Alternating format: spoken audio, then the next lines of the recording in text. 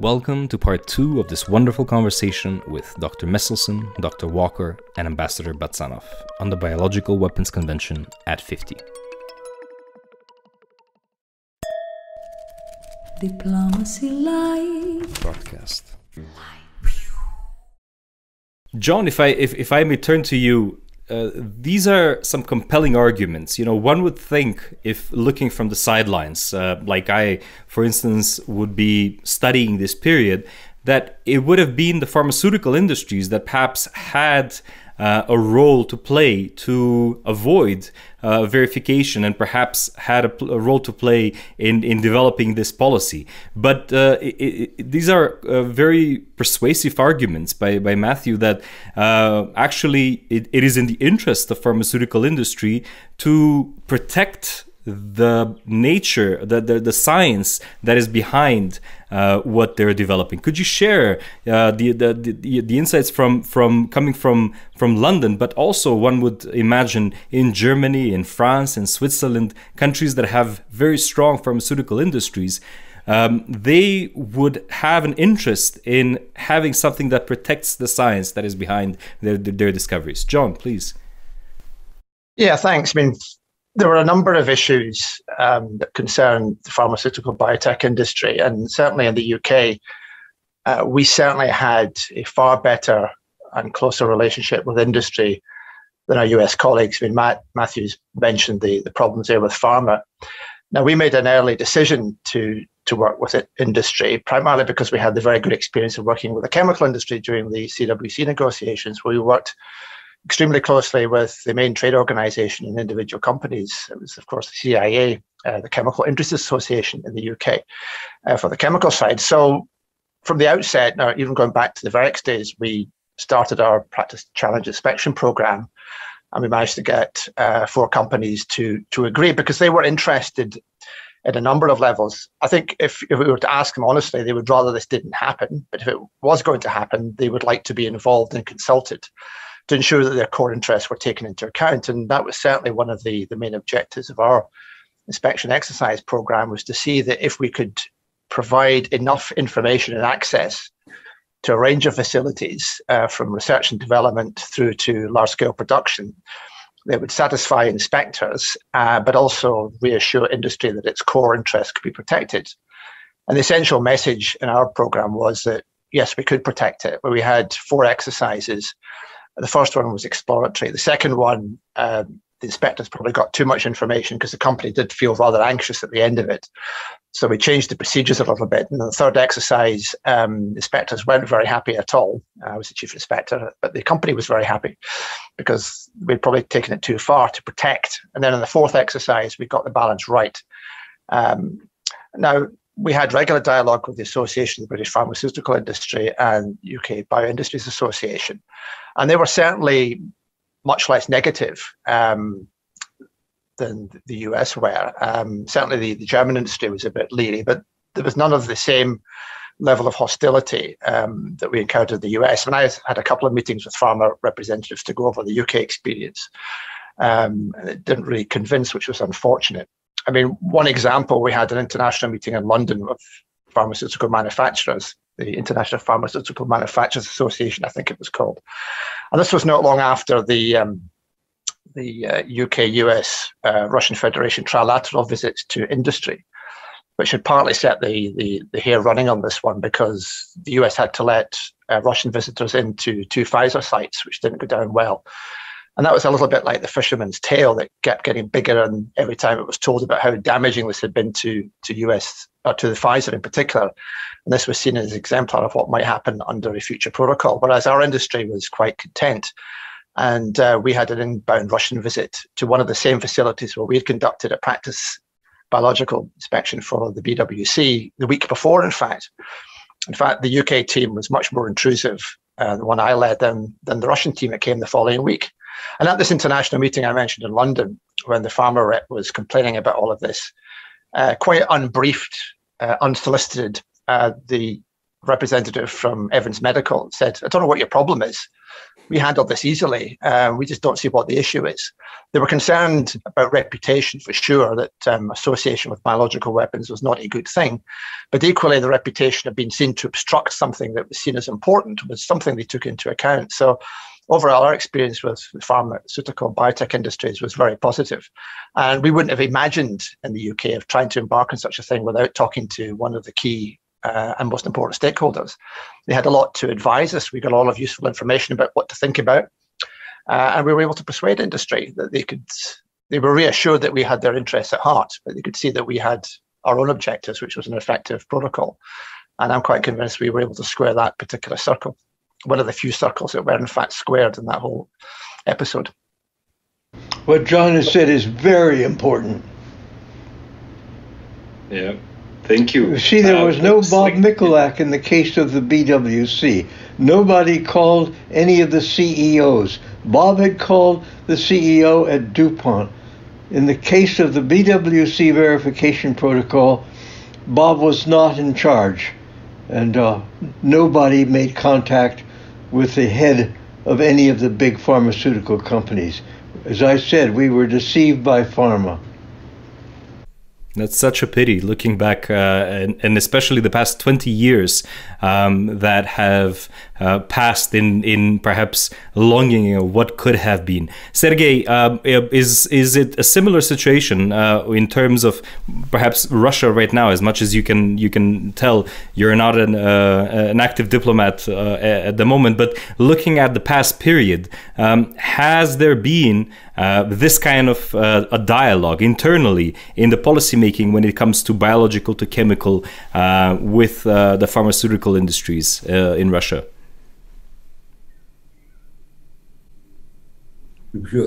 My apologies. Are you asking about biology or chemistry now? Well, it would be interesting. I mean, the Biological Weapons Convention is the framework of our discussion, but obviously okay. there's a lot of similar thinking, complementary thinking into. So, yeah, as you wish. Mm-hmm. Well, frankly, I'm not sure about the current situation, that I know it well. Of course, just looking at, let's say, composition of Russian delegations to various BWC events in Geneva, you can conclude that those responsible for industry issues are coming.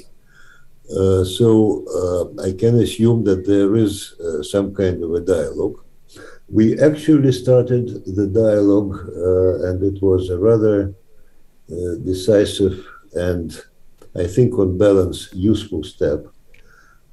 After the second BWC review conference, which adopted the first generation of CBMs, we decided in Moscow to reach out to our biological community, which wasn't easy.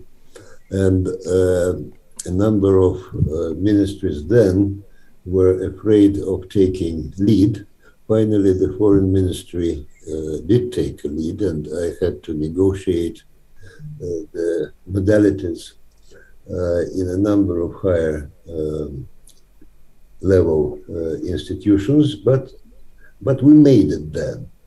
The experience was not in all respects, let's say, successful, but nevertheless, we opened up that cluster, and this way or the other started working, and some of that remained.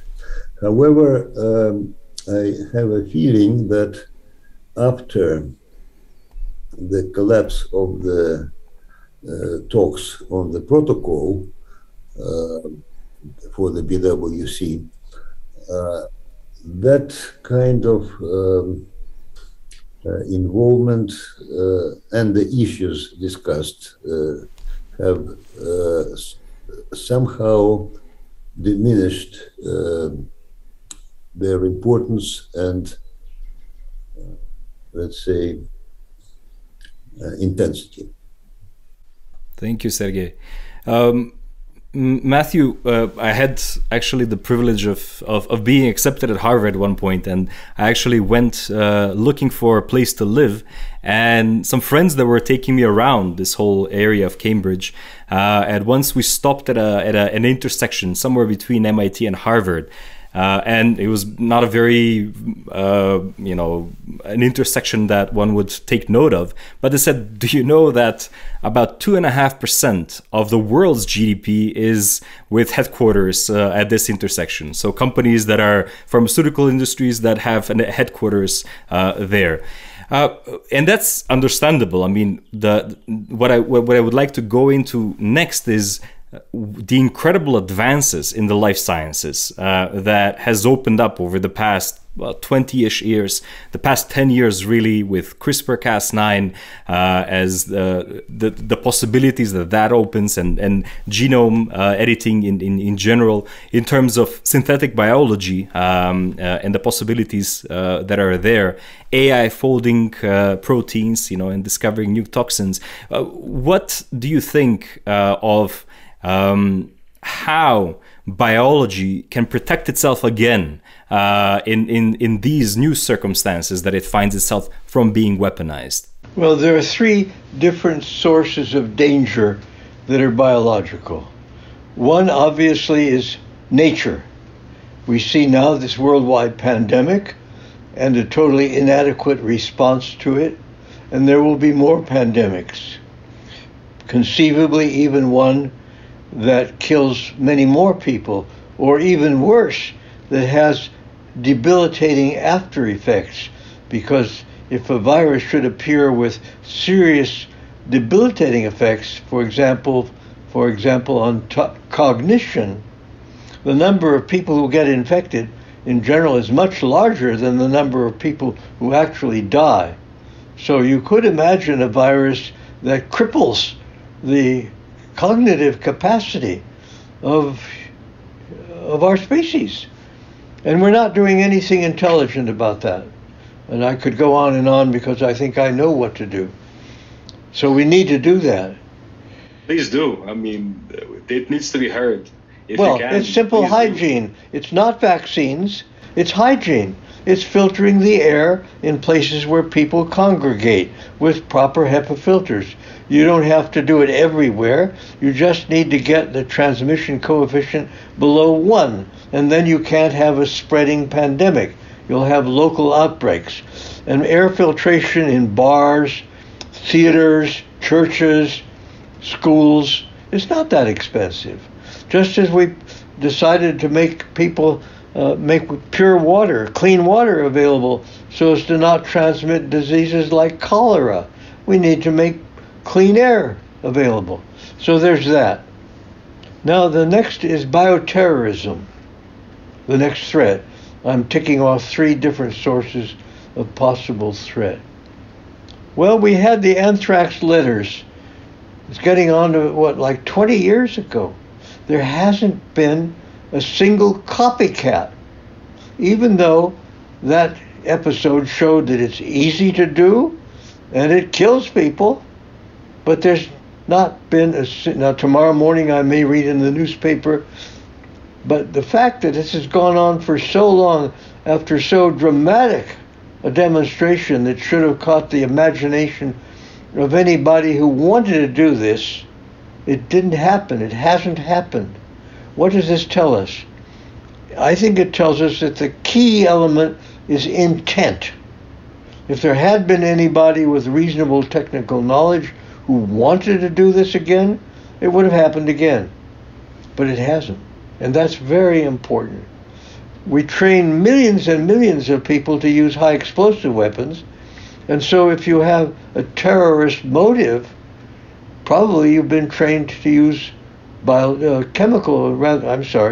explosive weapons, and we do see a lot of that, gun violence and so on. So I think that for bioterrorism, the lesson is don't hype it. Don't do anything which creates intent. So I'm rather displeased with there being too much public hype about dangers of bioterrorism. That kind of hype doesn't get anything actually done anyway. So now the third possible area, which I think in a long-term perspective is by far the most hazardous. As you point out, we have CRISPR-Cas9, and we'll have even more powerful technologies or ways of applying CRISPR as time goes on. Already we know that it's possible to replace a detrimental gene with a good one. For example, if your hemoglobin gene makes hemoglobin S, you have sickle cell trait or sickle cell anemia, depending on whether you're homozygous or heterozygous. So it's perfectly reasonable to replace that gene in your progeny with a wild-type gene, hemoglobin A, and then none of your children will have this rather nasty disease of sickle cell trait or disease itself. So that's fine. But now there's the further question. What about engineering the human genome to make us more competent, more capable, more healthy?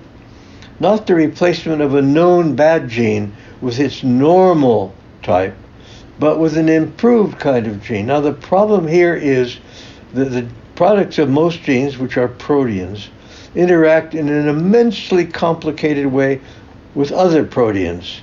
Changing partners are very complicated. It's called the interactome. So you need to ask, as we move into the future of genetic engineering, not this year, not next year, not for 10 years, maybe not for 50 years, maybe not for 100 years, but we hope that there's a long future for our species. What we might lose, what might we lose by changing our genes? Well, the most precious thing we have is our humanity. What's our humanity? Is it our sense of awe when you look at the sky? Is it the ability to be moved by a Mozart requiem?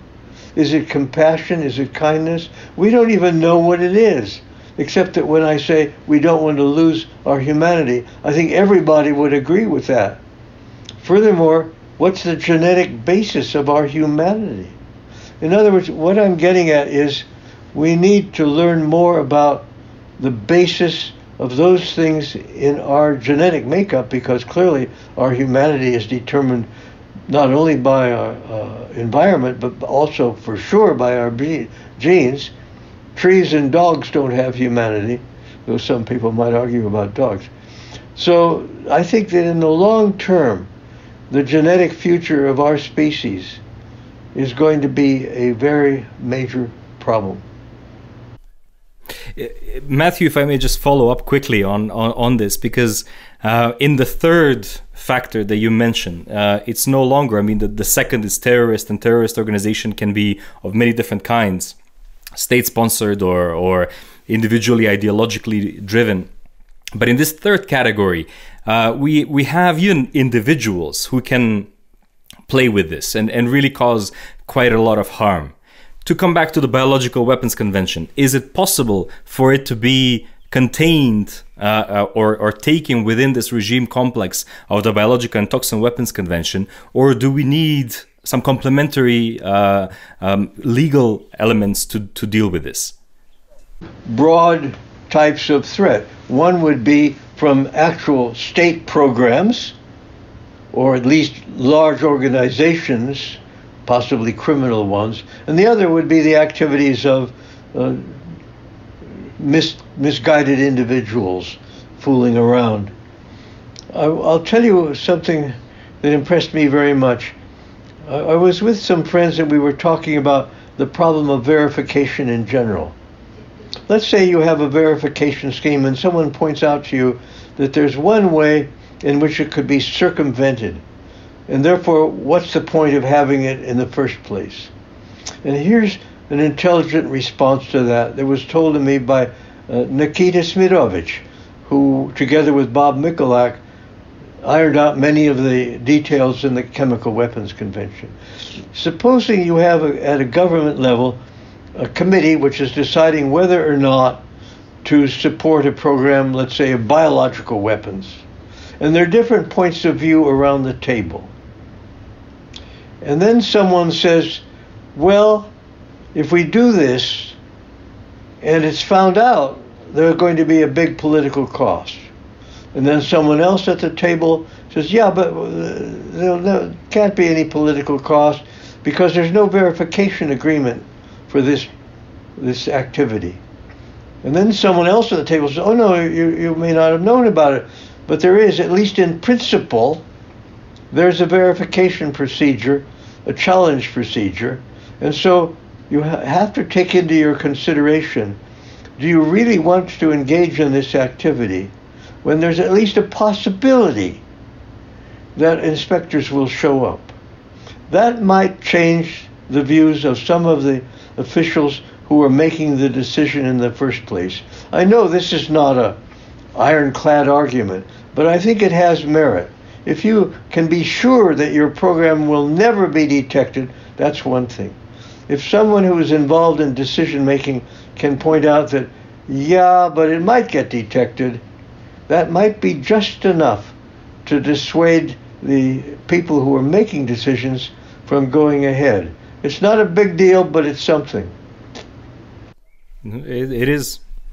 John, a common friend who is very active in the global biosecurity conversation, Philip Alenzos and colleagues, has recently authored an article on how they conducted a thought experiment, really, with a company that uses AI, machine learning, and the company focuses on providing medicine, therapeutic medicine to find what is a toxicity by using these machine learning methods, and to be able to put it to the side, to be able to negate it. What they thought, what they did was the opposite. They said, okay, let's try the opposite, and instead of penalizing toxicity, to award it, and just to see what happens. They put this algorithm to work for a few hours. They gave it publicly available data, and in just a few hours, it came up with 40,000 molecules that are as or more toxic than VX. Where are we with this?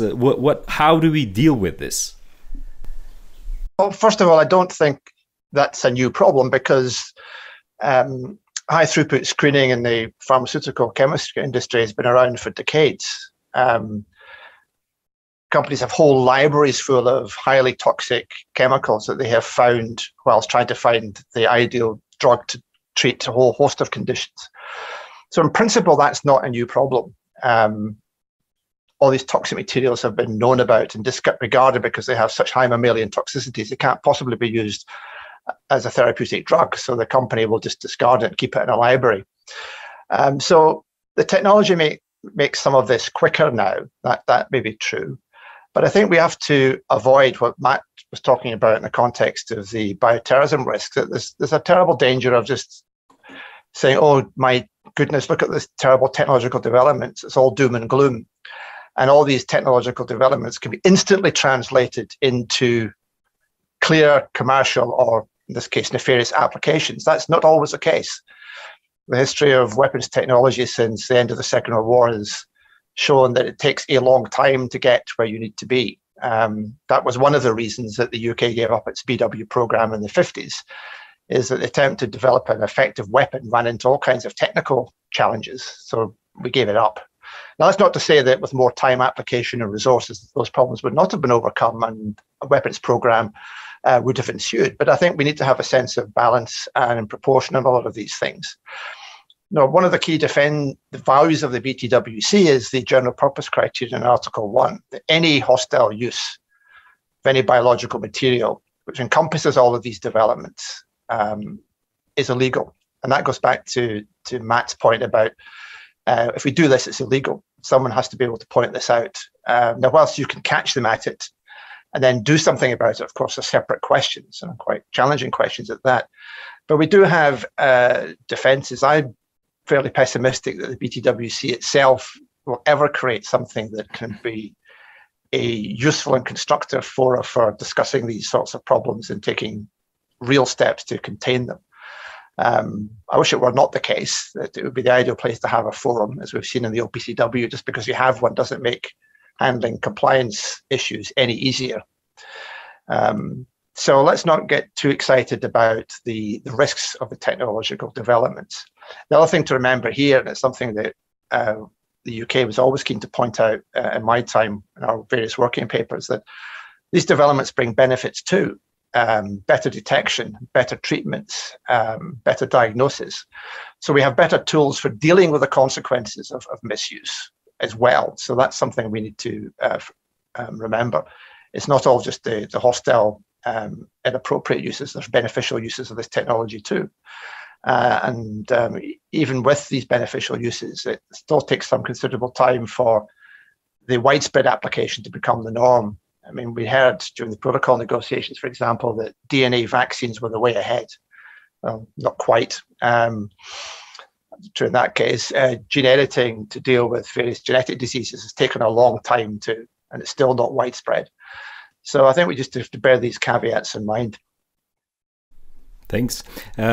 Sergey, well, John is pessimistic, rightfully so. I think that for me, just a few years of being exposed to this discussion, and I certainly would be wary. But perhaps, do you think, and again, from your experience from the OPCW and the negotiation of the CWC, one of the key things that might come out at the 9th Review Conference coming up in December, hopefully, is some kind of a science and technology review mechanism, something that has been lacking in the BWC.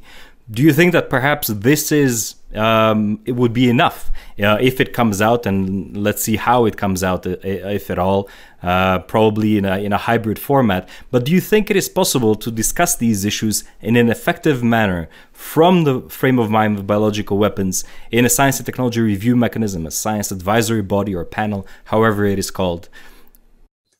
Yes, but before that, if I may, to follow up on what John said about toxicity, you can have it's a normal, or it used to be, I hope, a normal process of selection of potential chemical warfare agents. And it has long been indeed discovered that you can have thousands of very toxic substances or agents, much more toxic than VX, for example. But it's not enough to make them attractive from a military point of view. They would be tested for that, including their stability as molecules, including many other qualities, and most probably rejected. So now, do you have to keep an eye on those things? I think so. But the question is how much resources you would find necessary from not just a financial point of view, but the point of view which is important for us to devote to that. So yes, we should keep these things in mind. And then the danger, potential danger, is not necessarily in the toxicity, and that is the amount of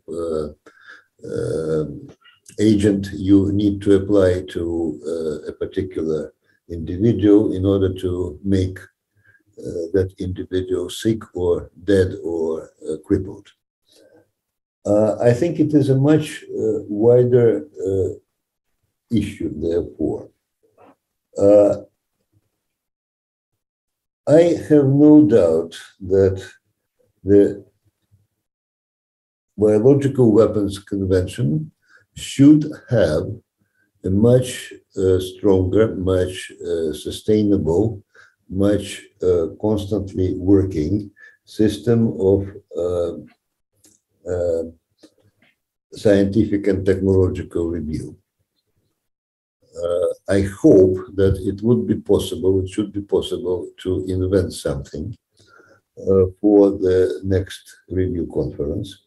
Now, would that solve the problem? I don't think so. It would help solve the problem. It is a pity that nowadays you can often hear, including from the civil society, from the academic society, this, let's say, negativistic approach to the whole idea of the protocol. Something like, oh, that protocol which was dumped in 2001, it's a history, there's no point in returning to that, it cannot be a solution, and so on and so forth. Now, maybe in the form and shape in which it existed in 2001, it may be true. But I think that in addition to scientific and technological review mechanism, which should, I think, it should combine two things. It should combine very in-depth scientific analysis, which cannot be done by a committee of the whole of diplomats from all states parties. It has to be something more permanent, more limited. Smaller. Smaller, yes. But also, it is important that a committee of the whole receives those results on a regular basis and has a good opportunity to discuss and consider that, because it is important in order to spread the results, whichever they are, into scientific communities in respective countries and in, let's say, political decision-making communities in respective countries. So I think both elements are necessary. And I think both approaches could well be combined instead of arguing about which is better and which is more effective. And yet there should be a process leading to the revival of talks about the protocol, but maybe to some extent we should go back to the drawing board and discuss the whole situation again. From my modest personal experience on this, and well, in the past I've been involved in trying to work on this. I think that the latest thinking amongst several states parties is exactly this: to try to put together kind of a hybrid model that has an open-ended part of all states parties and a limited part that really focuses on given issues, and even the possibility of creating ad hoc groups. John, I see that you wish to chime in here. Please do. Yeah, on the S&T aspects, that we certainly push that there needs to be a two-part to this process. Ideally, you will need a small group of genuine experts in a particular field to review and assess and then report back for a political level meeting to discuss. And it would be that group's task to bring to the attention at the policy level, these are issues you need to be aware of, because these developments are coming. These could be the implications. These might be some suggested actions that could be taken, and that would have to be discussed and agreed at the policy level. The other model we thought that would be hand in hand with this, because over the years we've had a number of issues have come up and have been discussed in Geneva, where at the policy level they have concerns. Now, these concerns may be misplaced, they may be exaggerated, but at least they could then commission a group of scientific experts, broadly drawn, to go and look in depth at the issue and report back. That needs to be part of this process. But we then run into the political problems again, that some states parties didn't like the idea of a technical body acting on its own, i.e. deciding what to write about. So they didn't like that approach. Then we have this silly argument about whether it has to be everybody or only a small group. It needs to be both. And these are the kind of things that continually hamper the ability of the BTWC to agree on anything where you can expect something useful to come out of it. Thanks. A question to anyone who really wants to take it up.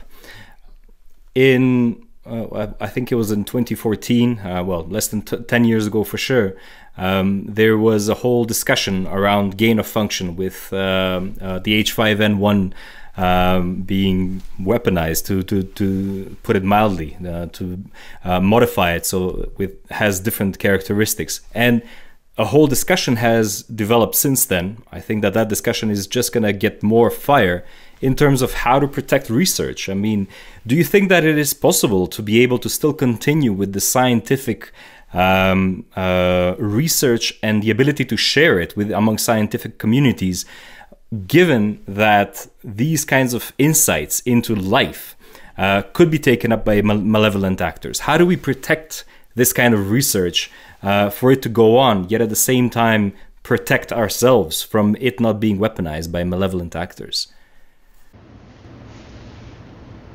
Yes, please, Matthew. So I want to go back to something you brought up. I have the highest respect for Philippa Lentsos. She's a real scholar. And I doubt very much that she mentions this big number from a computer to mean that anything is hopeless in the area of arms control. After all, the Chemical Weapons Convention deals with that kind of problem with what's called the general purpose criterion. It's not that any particular chemical is specifically forbidden. It's that any chemical, even alcohol, the kind we love to drink, is prohibited if it's for a purpose that's not peaceful. So this listing of thousands of chemicals, besides I don't believe the number, but that's a technical question. So it's very important to keep in mind this very central part of the Chemical Weapons Convention, the general purpose criterion. As for hoping that we don't have a monster escape by accident from a lab, now there are two different routes. One is accident and the other would be deliberate. So for accident, you have to establish safety protocols, and once this country establishes safety protocols, you need to have periodic review and inspection of laboratories. We do this here. I have in my department a review committee, and then at higher levels there are further review committees. I don't work with anything very dangerous myself, but if I were to do so, I would have to submit a detailed description. And then there should be, and there are, visits between people, regulatory people from different countries, to try and keep this general standard pretty high. So I don't see these things as terribly difficult problems. You mentioned, Matthew, in another occasion that there are different kinds of reviews, and I think that right now the U.S. is doing a biodefense posture review. You say there's basically three kinds of reviews. One is, well, you don't know much about something and you review it so you find out more about it. A type of review where you know something about it, but you want to encourage more of a policy discussion. And then a type of review where you don't really want to do anything about it, so you review it in order to kind of complement. What would be the type of review done today, in today's climate of multipolarity, and how do we go back to any domestic reviews coming up with the conclusion that let's keep these kinds of weapons out of anyone's reach? Well, any kind of review that's intended to prevent violations, first of all, has to have a legal basis. That is, if it turns out that you are not fulfilling the criteria, there has to be a penalty. So there has to be law. That requires jurisdiction, and that's a whole separate topic, but we do this in all kinds of regards. Where I live, we have a swimming pool, and the city inspectors will come on Friday, and we can't use the pool until they give approval. And if we did use it, there would be a legal penalty. So there are all kinds of activities. We have inspectors for plumbing, inspectors for elevators. Most people who live in cities don't realize that there's an immense amount of inspection already going on. So first answer to your question is you need to create law with proper jurisdiction and penalties. Then you need to create rules for doing the inspection, etc., etc. So I think that this can go a long way. In countries which don't do this, largely it may be because they can't afford to do it, or they don't have sophisticated enough structure to do it. They need help from other countries. And in that respect, it means that the wealthy countries have to step up and create that kind of inspection. But I don't see this. I mean, the very fact that history shows that this doesn't happen every week. As I said, the anthrax letters is nearly 20 years ago, and there hasn't been even one copycat. So that worked anyway. I don't know about those that never worked because they don't come to notice. So thanks. I think we handle this in the same way we handle violations of narcotic law, etc. Now there's a problem. There's money in narcotics. So if there was ever big money in favor of biological weapons, then you have a problem. But I don't see that that would ever happen. Thanks. Sergei, I see that you want to jump in on this. Please do. Yes, and I think this is a very valuable addition from math. That while any single procedure can be useful, if it remains just a single procedure in isolation, it would not solve the problem. It would help solve, but it wouldn't solve. And here, I think we should devote much more attention and imagination to the whole range of possibilities of domestic national implementation.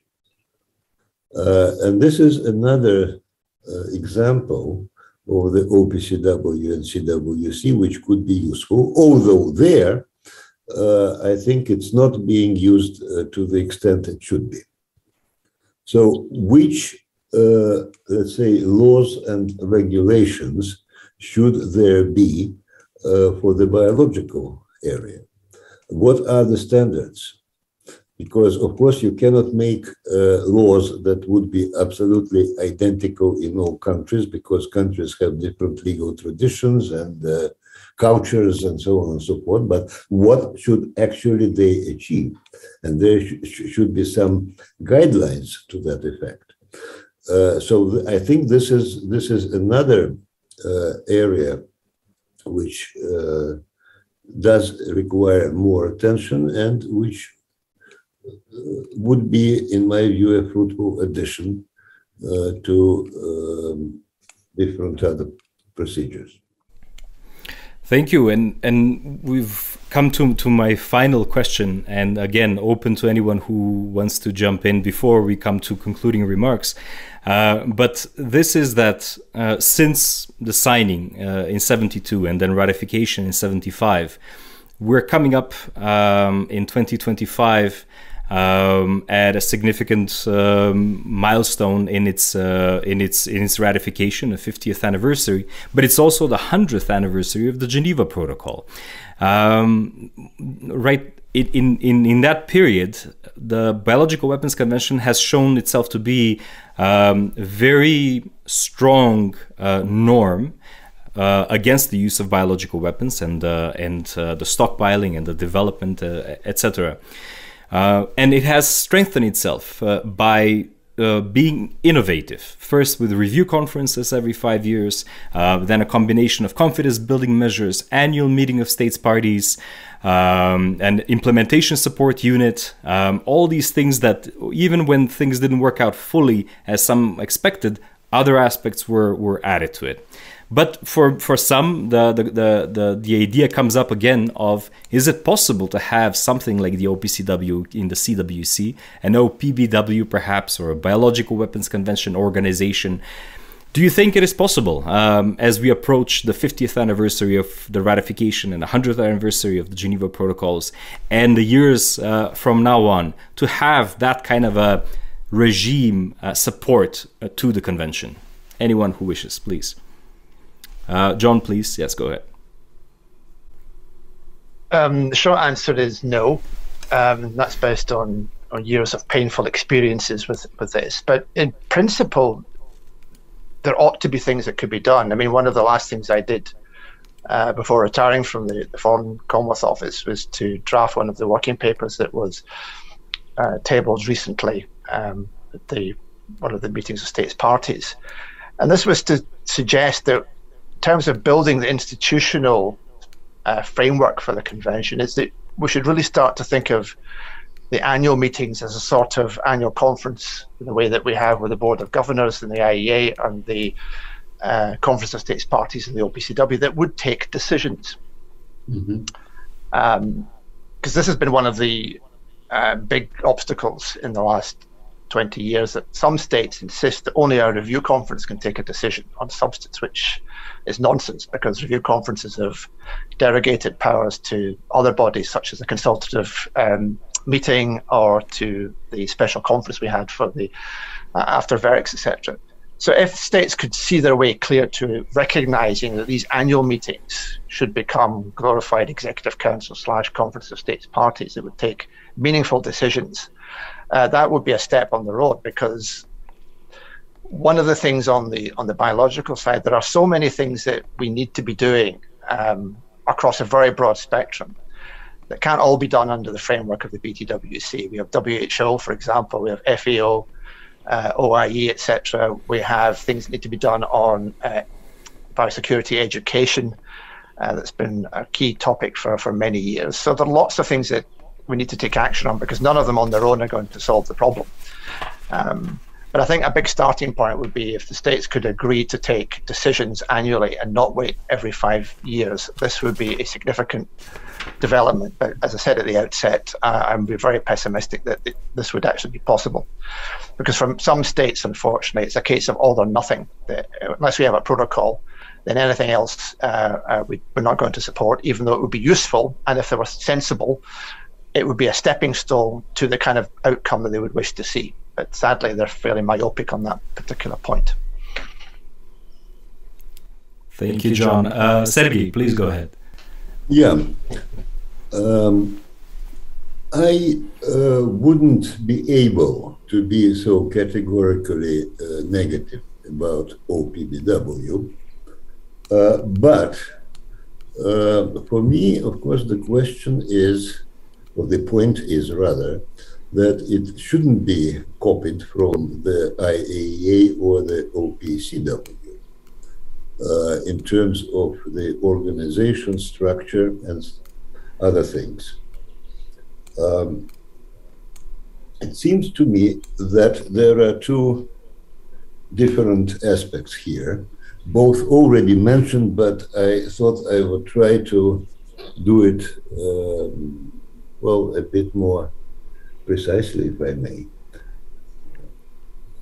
Now, one is that if you take the whole area of international interaction in the biological field, apart from the fact that we have WHO, the Animal Health Organization, Food and Agricultural, and so on and so forth, all legitimate. We also have an area of unclarity about, well, any possible dividing lines there. And the best example here is the question of the use of biological weapons. The Biological Weapons Convention itself, the text, does not contain the prohibition on use, because at that time it was thought that this role was to be played by Geneva Protocol. Yes, exactly. Now, then, I forgot when it happened, 2010 or something around that, there was a conclusion of another conference of states parties to the convention, which basically said it's covered as well, but without reflecting that in the text. So when then people come and say that the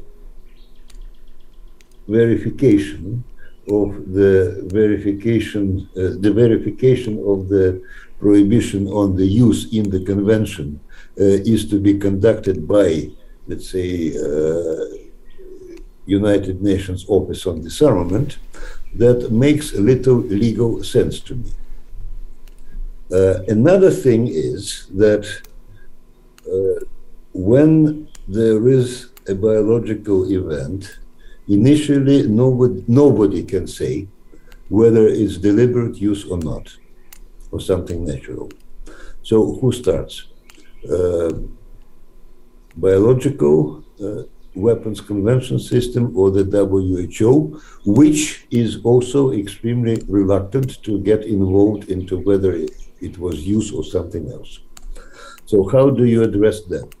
And then we also have several aspects relating to biological safety or safety and security. Who does that? And we also have several proposals on the table about the International Agency for Biological Safety and/or Security. So I think there is a need for some mapping here. And coming back to the OPBW, it seems to me that we should accept, or make an effort to accept, that for certain regimes like the BWC, we can create organization not on the basis of all or nothing, but on the basis of what is possible and feasible at the moment. And in this regard, I'm quite sympathetic to what John said in his previous comments. Thank you. Thanks. It's very interesting that you mentioned mapping. It's actually something that I'm working on as an academic paper, to map the regime complex around it and see what policy value there is in that. Matthew, if you allow me, I saw that John put up his hand if he wanted to kind of jump in on this, and then we come to you. So yeah, John, please, you wanted to jump in on this point. Yeah, it was more on a historical point that the Fourth Review Conference in 1996 put in the final declaration that use was effectively prohibited by the convention. That's where it comes from. But in fact, if you go back much further to the final year of negotiations of the convention, where the UK had tried to have an express prohibition of use put into the draft convention, that didn't prove possible, both because of US opposition and also Soviet opposition. The UK took the view that at the time that it was still effectively prohibited, but that has been embodied now in that Review Conference final declaration decision in '96, and that's been reiterated at every review conference since, that use is prohibited by the convention. That's all I wanted to add at this point. Yeah, it's a common part of the common understandings, as they are. Please, Matthew. Well, I want to make 2 points. One is how much better off we are now with the chemical and biological weapons conventions. I'm going to use the particular case of my country because that's what I know best. We had, of course, at Fort Detrick and other places, a program of trying to develop biological weapons. That was their job. They were under what's called the Army Materiel Command. They kept inventing things, but they never were accepted by the services, that is the Air Force or the Army or the Navy or the Marines, so that they never came into real use. Nevertheless, that was the job of the people at Fort Detrick, is to try to come up with something that the Air Force, for example, might want and spend money to get. Now, without the Biological Weapons Convention, it could be that some bright person would finally invent some biological weapon that the Air Force would consider is predictable enough, deliverable enough, etc., that maybe they would spend their money to buy those things. But today, if anybody had such a bright idea in our country, it would go nowhere, because they would be told, don't you remember? There's a treaty. You can't do that. So in other words, it cuts off development and acceptance at the level of the actual combat agencies, combat parts of a government. And I suppose that there must be something like that in many other governments. That's very important, because all of the weapons we have start out with somebody's idea, and then development and testing, and only then acceptance by a branch of the services, production, and possibly even use. That's cut off now in most countries. The second thing I want to say is that the real problem, of course, is war itself. And so, although there are scholarly researches into what causes war, I think it would be interesting to at least consider the possibility of looking at some of the more recent wars in the history of our species and trying to understand what could have been done to prevent them. What could have prevented the Vietnam War? What could have prevented the current war in Ukraine? What could have prevented the Iraq War? Very specifically, what could have prevented those wars? Because it's the wars that are holding back our species, diverting our attention and our wealth and our mental abilities to create the kind of marvelous world that our great progress in science and technology, at least theoretically, makes possible. So I think that war itself is the big problem, and that what we need to do is on a case basis, at an international and a national level, to take a few specific cases. I think I know what could have been done to prevent the Vietnam War, what could have been done to prevent the Iraq War, what could have been done to prevent the current war in Ukraine. But that's what I think we need to understand better, and then ask, what's that kind of basis in knowledge? How can we apply this? Thank you. And this is the perfect segue into inviting you to share some final thoughts on this. Let's go in reverse order to how we started. We can start with Sergey, then John, then Matthew. And in that, I would encourage perhaps to share thoughts exactly along these lines of how do we convince policymakers in the coming years that exactly this, that war is not the answer, that how do we create perhaps an intellectual framework such there is for nuclear weapons in terms of strategic stability, but not in this sense that even if there is military use, and I'm sure that many can find military use, if not for humans, human disease, then perhaps for livestock, for agriculture. How do we say no to none of this in terms of playing with the life sciences for hostile intent of any kind? How do we create this new framework that is necessary? Sergey, if we can start with you, and then John, and then Matthew. Sergey, please go ahead. Good. That is a great question, and I'm very grateful to Matt for formulating it, actually. I'm not sure I can give you an answer, because each of those wars started because somebody wanted them to start. And a lot of things were being done in the run-up. And not just on one side or another side. It was kind of a collective effort, unfortunately. So to give just a recipe how to avoid or prevent wars is difficult, especially today, actually, because of so many changes that are happening in the way we live, function, and think. Many changes have or seem to have very little to do with wars or the use of military force, but rather with economy and social development and the impact of scientific progress on economy and social development. That's one thing. Another is the limits that exist or are lacking of self-restraint that different countries or leaders, collective leaderships, think they can apply to themselves and to the rest of the world. We have, in the last kind of about 30 years or so, this whole system of checks and balances, often unwritten, has deteriorated quite a lot.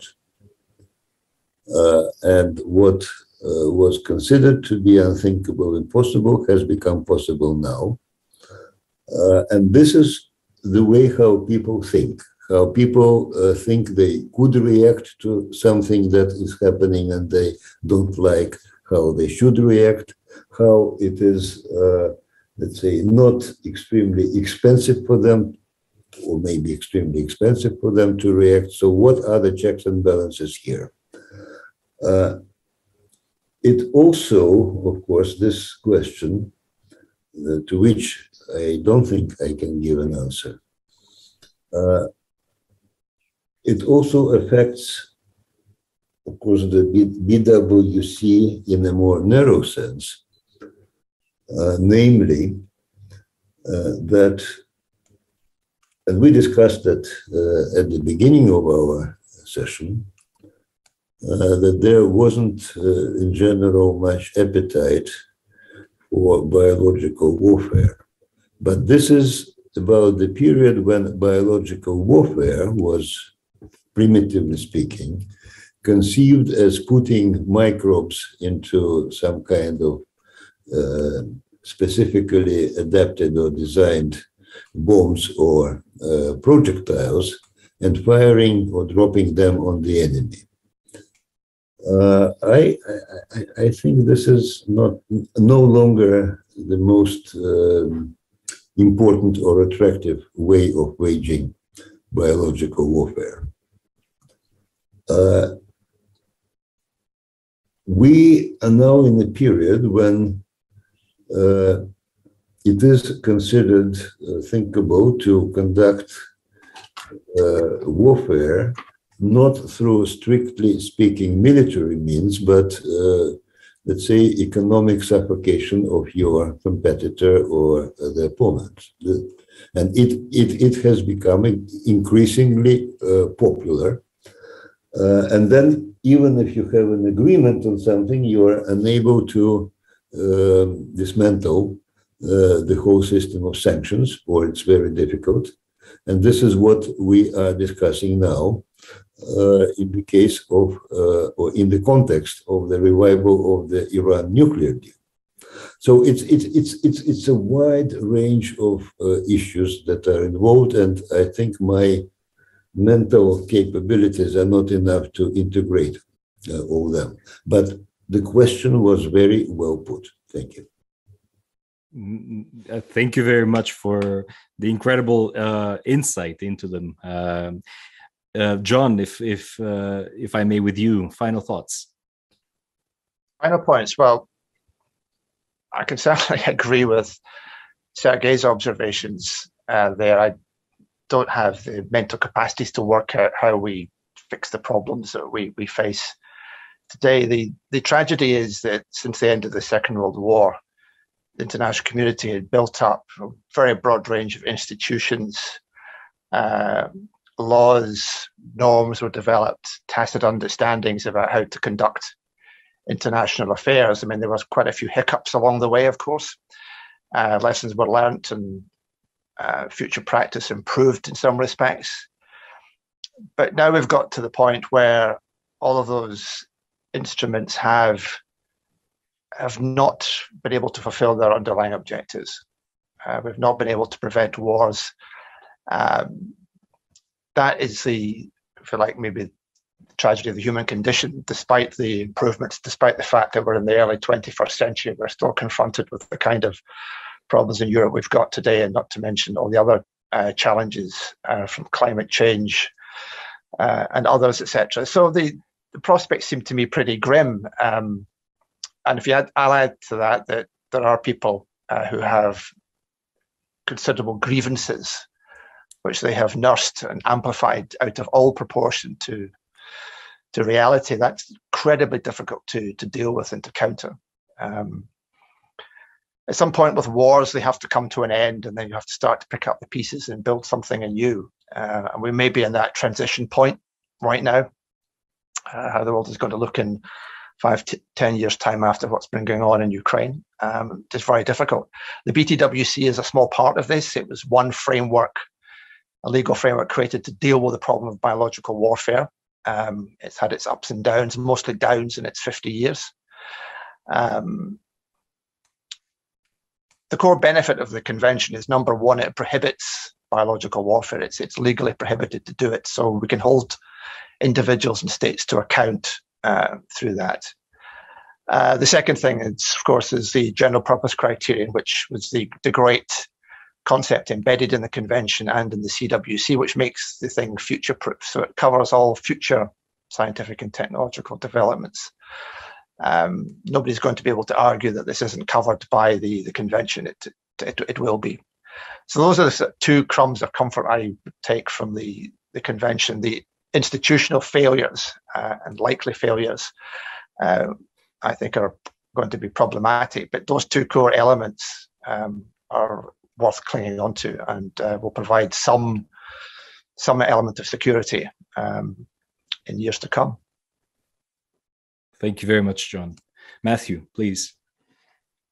Well, it's heartbreaking to see our little species unable to give up this habit of war when there's such a wonderful world that could be created if there were no more wars, no more big wars. I don't have an answer.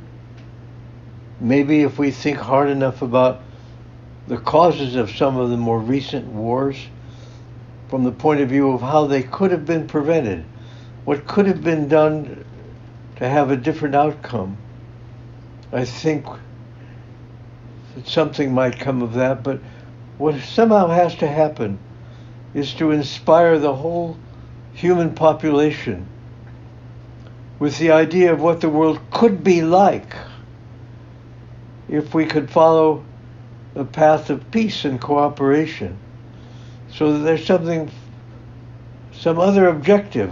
I'm not very optimistic about this, because I believe that our resort to war as frequently as it happens is deeply rooted in our evolution, for reasons I won't go into, but I think it's there.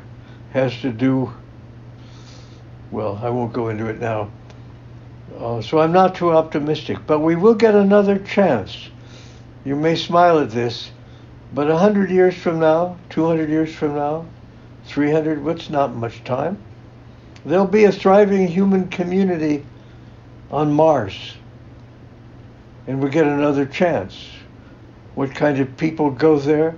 What kind of political, social arrangements are made? Hard to say. But there's a huge future ahead of us. We're not doing too well on this planet. We could do better. I don't have much specific to say about it.